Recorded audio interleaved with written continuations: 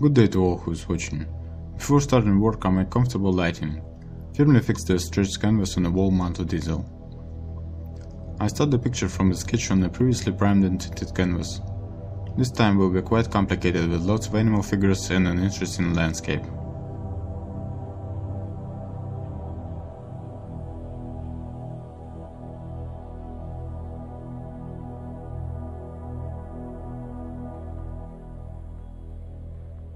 The central figure rises above the masses of bodies.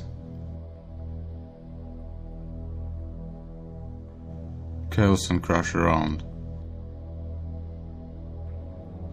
Using the ruler I drew the straight lines of objects, architectural elements and the horizon.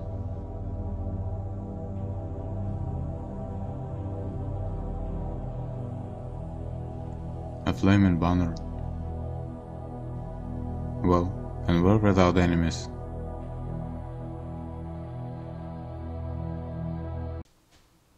I decide to pull up the sagging sections of the canvas. Too annoying. Yes, I really don't want to, but the future me certainly will thank me. Remove from the easel and pick off the staples with what you can find in hand. In this case, a knife.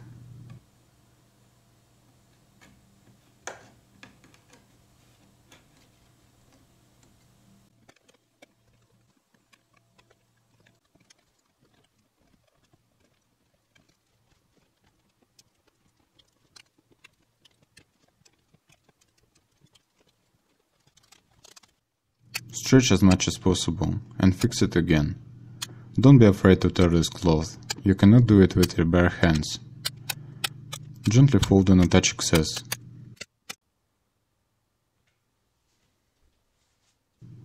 Much better. As a palette, you can use the remains of tiles with a neutral color and a smooth surface. It is very easy to clean and I do not mind throwing it away.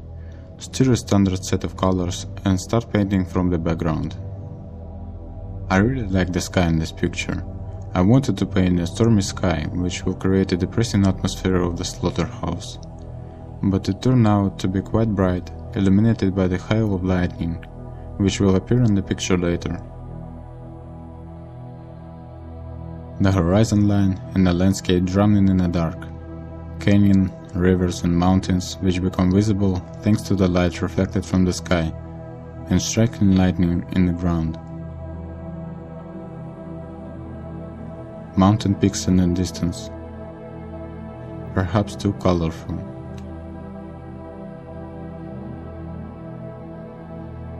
The remnant of ancient civilization.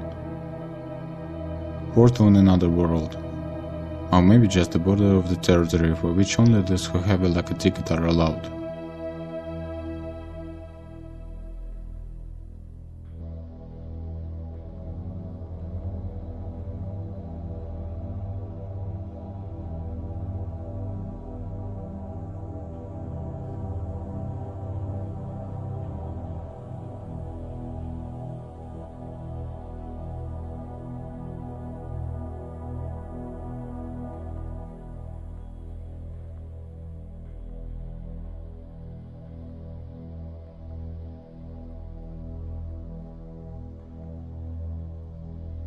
Predators circling the crowd.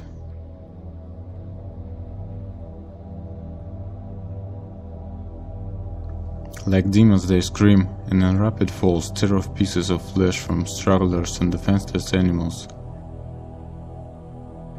They are forced to rush forward, without looking back on those steep rocky slopes. Forward, on the heads and bodies of stumbled comrades, without looking at the road, in the hope of salvation they stretch towards the light.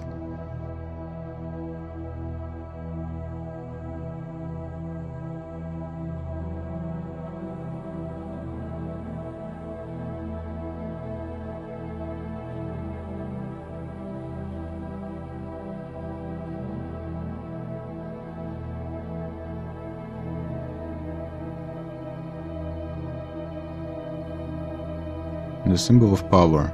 The blazing ritual staff breaks the darkness with a bright fire. paving a way for the most courageous and ruthless. For a brief moment of heaven fire, you have to pave with your head. But this will not stop those who wish. They will again and again pick it up and carry it, pushing each other apart, grinding their ribs on their heavy hoofs.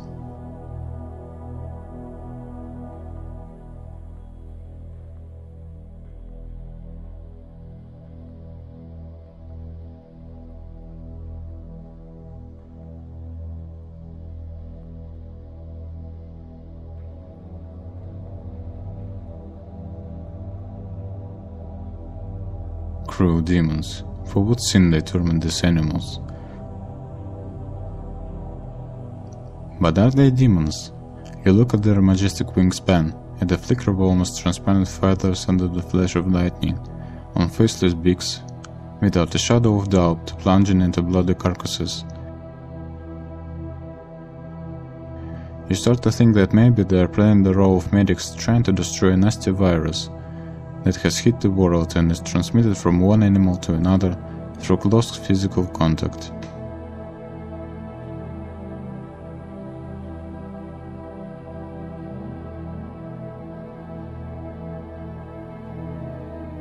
And these creatures break through the cordons. They try to escape from quarantine through narrow slits of rocks, scratching their sides against sharp stones. Huge herd moves forward in a single stream, indistinguishable from one another, fat, blind, stinking, push the neighbors south with horns. In turmoil, one of them breaks from the rocks and falls onto the dry grass, breaking his legs and for a long time still tormented in helpless agony. The leader must be different from others. The leader should limit others. If everyone is naked, then the leader is the one who spreads chastity. He must wear clothes to make others ashamed, even if the clothes are just a rag pulling the excess mass into the tight bunches. What thought faded in his head a second before his death? Has he managed to fully satisfy himself with the fulfillment of his dream? Was he sorry for something? All the answers are now locked in a skull box separated from the body, flying above the ground, tightly clenched in a soundless claws.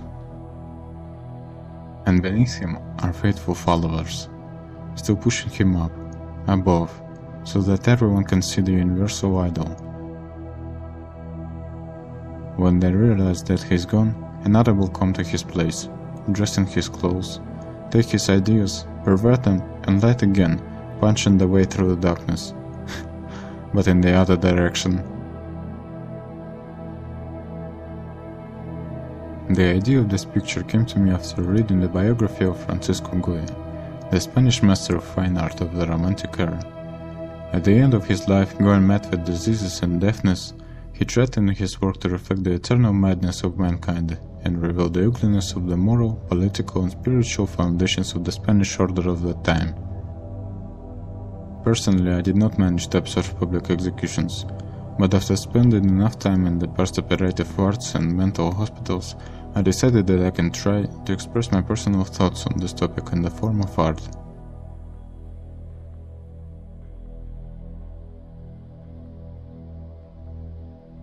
Cope as I can with complex lighting. I create the bodies of animals, attaching muscles and tendons to the bone frame, cutting the muscles into strips and patterns, increasing, deepening. I give a grotesque and dramatic feeling with contrasting shadows.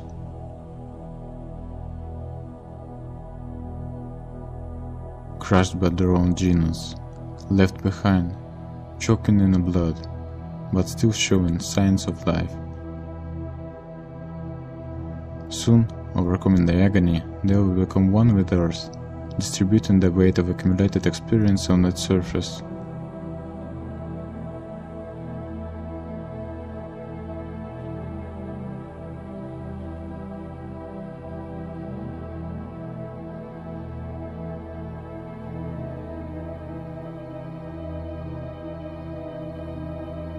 He bent under the weight of his fellow.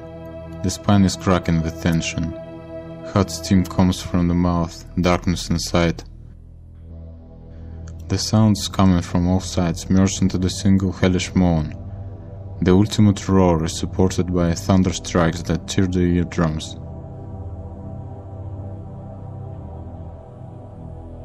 In a panic, stumbled into a pile, trying to hide behind the backs of others, in horror before the threat that had rushed upon them. The demon's claws aim at the eyes and throat with a clear intention of killing. They cannot escape from the power of nature, which had decided to erase from the face of the earth its own mistakes.